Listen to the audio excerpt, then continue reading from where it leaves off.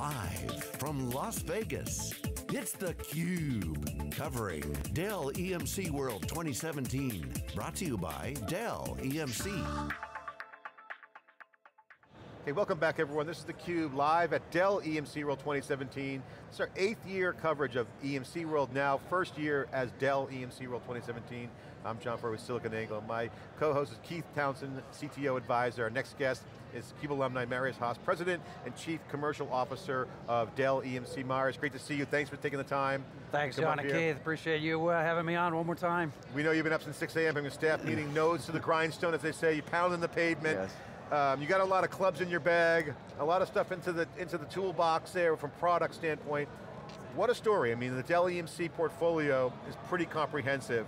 Your job is to make it simple to sell across now a swath of clients across the board. So what's the update? Give us a quick update on status, traction, and your philosophy. Well, I'll tell you, what's beautiful about the portfolio is that you can truly translate it into the digital transformation conversation with a customer, and I haven't had a customer yet that isn't in some phase of a transformation. Obviously the way we depict it is around workforce transformation, IT transformation, security transformation, all encompassing then that drives what's the next new wave of how we do business. So every aspect of that, every customer, regardless of what segment they're in, they're looking to us to really identify what's that path forward, what are the changes required, and then how do we best lay out the overall portfolio that truly is depicted in all of Dell Technologies to help make that happen. Yesterday we were commenting about, to the folks, Michael in particular, as well as Howard Elias, that there really hasn't been many big, massive horror stories on the integration. Actually been pretty positive, very positive in fact. But the question I get a lot on this combination is, wow, you got a little bit of Dell, you got some EMC over here, you got VMware, a lot of piece parts that have been kind of loosely coupled. Now you get the digital transformation story, which gives a holistic picture. We heard Michael yesterday say that we want to be the strategic partner to large enterprises and SMBs as they grow into large enterprises. So now bringing that together is kind of your job. So how hard has that been, and what has been some of the proof points that the story is threading together? Yep. Well, I think one of the things as part of the integration that was exciting to us is that the big surprise was that we didn't have any big surprises, right? You want to be able to figure out and plan the integration out well. You want to make sure that the team members are positioned to best serve the customers, best present the value proposition holistically. I think a lot of that has been put in motion in exactly the right way with, again, no big surprises. Now, yes, it was a loose confederation, if you will, or federation. And I think one of the key mandates from the customer base is bring it all together for us, make the engagement model consistent, make it from an ease of use, from an ease of engagement perspective, as simple as possible. We're rolling out what we call TLAs, ELAs consistently across all of Dell Technologies and making that available to our customer base, while also including easier consumption models, which is based on pay by the usage.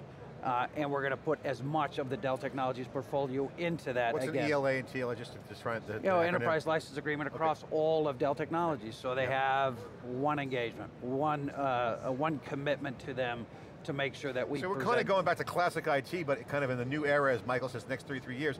I mean, at the end of the day, they want one throat to choke, as they say, right? Or a single pane of glass. We see that on the product side with the management. How is that going? What's your plan to scale that out? Because that's a challenge. I mean, it's not easy. Oh, it's not easy. You don't do it overnight.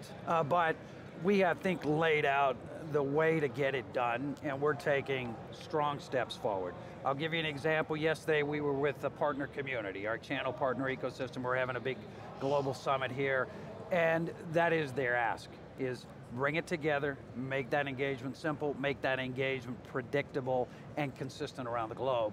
And all that feedback, and we've always said, we've got big ears, we're listening, and it's helping us evolve our programs so that from an engagement perspective, we're simplifying it, and it's all down to then execution and velocity of the business. Especially in my world, in the commercial world, it is truly how do we outrun the competition? How do we make that engagement model easier than anyone else? So we take that pretty serious. Channel partners are finicky too. If you slack at all, they're going to be on you. They have alternatives. They have alternatives. So I'm a customer, and one of the things that exciting is just the depth of capability that Dell EMC, Dell Technologies brings. From the endpoint, security, data center, virtualization, hybrid cloud. The challenge as a customer is that I've had these siloed relationships in the past with the different silos of Dell EMC, Dell Technologies, et cetera. How have you guys helped bring that message to the customer, to the right customer, and then help break down some of those silos? No, I'll give you a perfect example. I just had a meeting with one of the largest hospital systems that is based in Tennessee. 70 hospitals around the United States. They have been served in that silo type of ecosystem in the past. The key message from them was, hey, I'm looking for one strategic partner. I'm looking for you to bring all this together, inclusive of VMware, because ultimately the way I look at it, the way I consume IT, is in an architecture manner. It's a solution that I have to provide in order to provide the business services back to my constituencies inside the hospital system. So they don't want to be the systems integrator. They look to us to provide that. So that message gets reinforced every day. And again, it's our job to go make that simple. And in many cases it is with a broader channel ecosystem that does provide significant value add in many of those cases. Marius, we chatted, years ago, and seen, now you've had tons of experience on all aspects of the industry, but recently there's been a conversation we've been having on theCUBE around management style in this agile world, okay?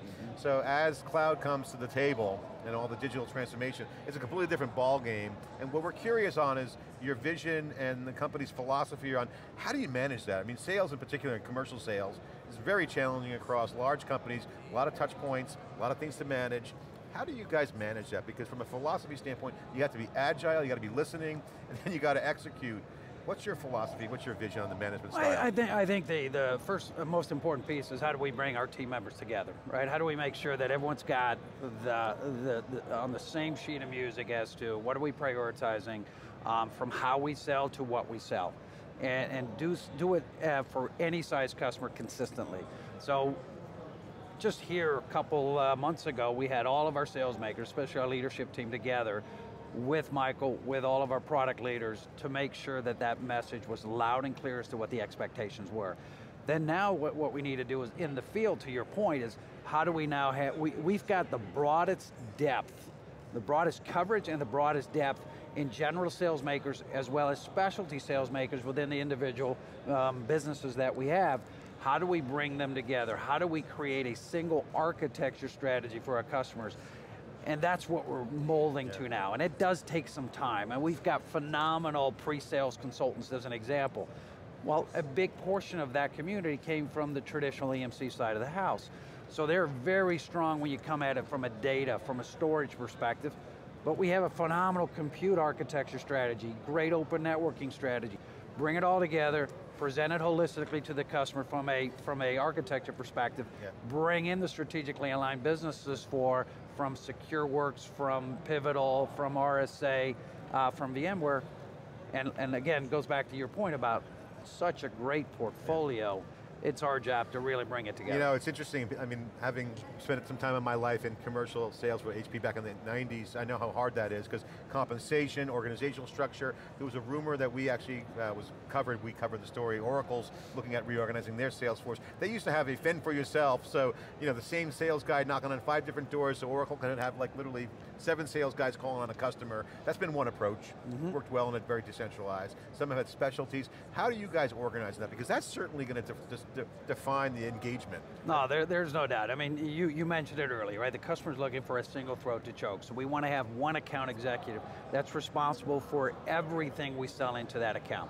Right? So you have one quarterback. However, the quarterback in and of itself cannot and will not deliver the broadest breadth of capability. So how do you then effectively and efficiently align specialty teams to be able to have that transformation conversation and then close and deliver on it? It's like a global account manager and then teams, sub-teams. And the beauty of being able to plan the integration that we did is that we had the time to make sure that we knew exactly for enterprise, for commercial, for our partner ecosystem, how do we align our team members? What are the optimal ratios of specialty sales to generalists that produce the highest level of productivity and efficiency, right? That is not a, here is the nirvana answer once, right? That is an iterative process you work through, and we've built out a very strong sales operations team to make sure we constantly measure that. Well, Bass, the CIO, was just on, we were talking about self-service, lights out data center strategies. It's only going to get more complicated and challenging for you as self-service becomes part of it. So if you don't take your medicine now and set the foundation, I mean, is that how you're looking at it? Because ultimately, customers will be buying potentially self-serve cloud or technology. You take the conversation again, digital transformation, typically the customer will listen and look at the portfolio we have and say, yep, I get it, I understand. Now, before I go and jump in, tell me what you've done. Right, so that's where Bask is a great partner of ours, because he's like one of our best sales makers, right? Customers want to see, how did you transform your own environment? What are the lessons learned you had? How can I go to best practices right away, skip a few of those tough steps, and help me in this journey quickly? How have you done it in certain other verticals? The conversation that I'm having pervasively as I get to host the public sector around the world, as an example, smart nation, smart city, e-government, everyone's asking the same questions, right? How do I provide more consistent capabilities and services to every one of my constituencies and every one of the metropolitan areas or nations that I serve? They all want to see what others are doing. They all want to understand how we best serve them, and leveraging that expertise has been pretty darn cool, because you have a lot to pull from.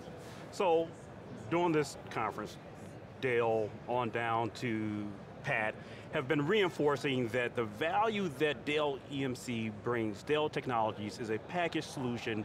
Move your internal teams higher up the stack, let Dell take care of the small details that add value at the bottom layers of the stack. Your sales team is normally looked upon as a solutions, not just technology solutions, but business solutions, as a consultant almost. How has the conversation changed, or how have you guys handled trying to shift the focus of your customers from having that, oh, we want to know how the IOPS work, to, you know what, these packaged solutions are what's best for your business moving forward for the digital transformation? No, Keith, great question. It's actually even further up the stack, if you will. The conversation really starts almost at the development level nowadays. It is truly, I want to, as a customer, I want to spend my time, my energy developing the applications that drive greater productivity for my workforce, provide greater level of services for my customers, and it's got to be all mobile, it's got to be all secure. That is not an IOPS conversation, all right? No. It is a conversation about what platform are you going to do that on? And then you bring in a pivotal, native cloud application development platform and start the conversation there. You don't even talk about compute. You don't even talk about storage arrays. It's really around the enablement of those services and having the customer spend their money on the things that's going to differentiate them. Especially you think about this world where people are terrified of being Uberized, terrified of being Airbnbized. I've got traditional brick and mortar industries, companies that you would think are never going to get disrupted, are the ones that actually being almost more aggressive in trying to figure out how do they transform themselves before someone else does it to them. We were talking about the IoT wave is coming, and it's an architectural question, not an IOPS question, to your point. To follow up on that, I have to ask you on the synergies. We had Michael on yesterday. I asked him, where are you winning? Because he made a comment, and I'm sure Pat's going to say, oh, we're winning, we're getting new deals.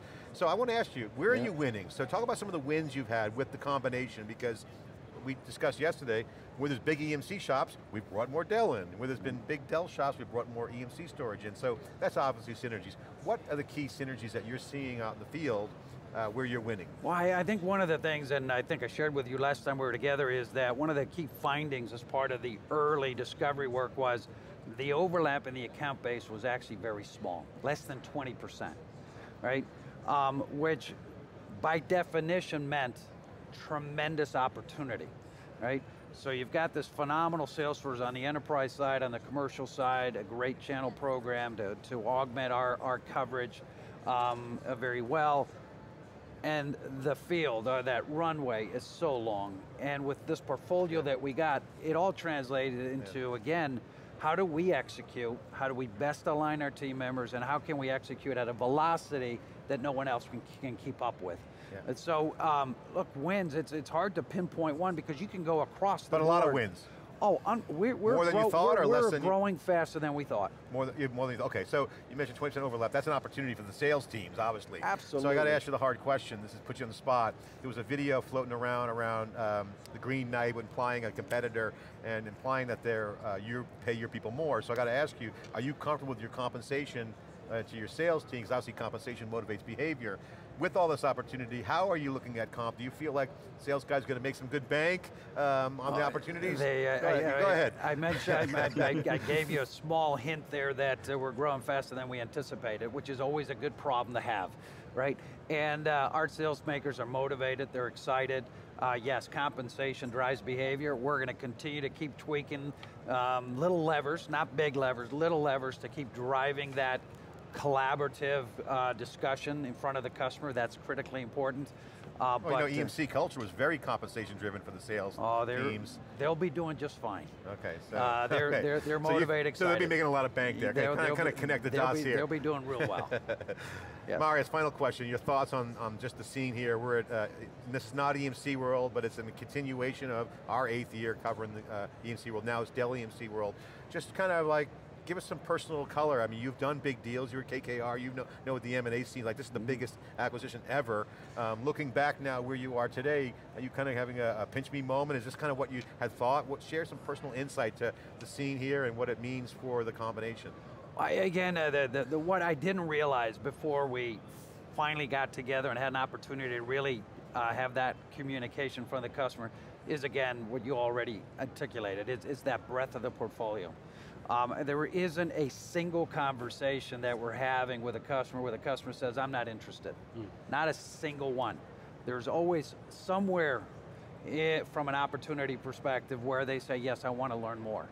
It might be on the data center side. Clearly, we think we're obviously in a very strong position, strength there. But even on the client side, even on the managing remote devices with AirWatch, securing the network with SecureWorks, it's across cloud, it's across security, it's across your software-defined data center architecture. All these areas are all right there in our wheelhouse. And as Michael would say, we're number one in everything we do, and it's a great position to be in. And again, it starts with what we first discussed. How do we present that in a way to our customers? So from an adoption perspective, from bringing them on this journey, on this digital transformation, it is seamless plug and play for the customer. And you've been involved, obviously, you've seen it with Michael on the going private. How does that feel? I mean, certainly a lot more latitude to be agile. We're thinking strategic, we're thinking long-term. What investments do we need to make now to create long-term value in relationships with our customers and partners?